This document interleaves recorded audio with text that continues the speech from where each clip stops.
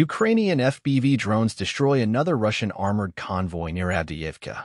In the presented video frames, drone footage from the Ukrainian 47th Mechanized Brigade shows the after of previously destroyed Russian armored vehicles from the FPV drone strikes. Once again, the Russian troops tried to advance in the direction of the Stepo village located in the northwest of Avdiivka.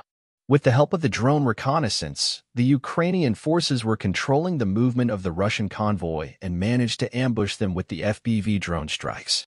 In the end, the Russian troops lost 1 tank, 3 BMP-2, 2 BMP-1, and 1 BTR-70M where the crew was hiding nearby. This video was published by the Ukrainian 47th Mechanized Brigade on their official Telegram channel.